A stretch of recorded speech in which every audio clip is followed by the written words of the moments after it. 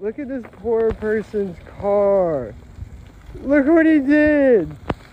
Let's keep it real, mother truckers. How many of y'all do not have a trucker GPS and use your phone GPS and it has gotten you in trouble? Because I'm telling you right now, spend the money on safety. You know, there's a lot of truck drivers out there that run the same route. They know what they're doing. They use a map. I'm not talking about you truck drivers out there. I'm talking about the ones that are brand new, going OTR over the road, don't know where they're going. They're stopping at a different shipper every single day. And you know what? You do not want to get caught in this mess. In this situation, GBaby126 did call law enforcement. They caught the truck driver. He did a hit and run. Allegedly, he did not know that he hit anything. Mother truckers, comment down below. What are your thoughts about this?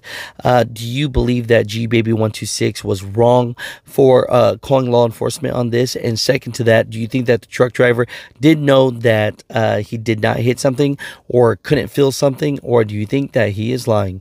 You know, the biggest part about this is I just want to show you the reality of what happens when you don't trip plan. I want to show you the reality of what happens when you do not use a trucker GPS.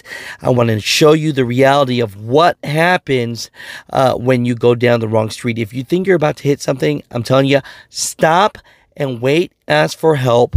And if not, you know, it's better to call a tow truck to help get you out to start this mess. What are your thoughts about this?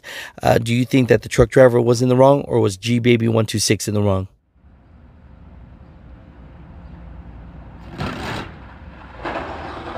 Jesus. Oh, shit, dude. What are you doing? Oh, holy shit.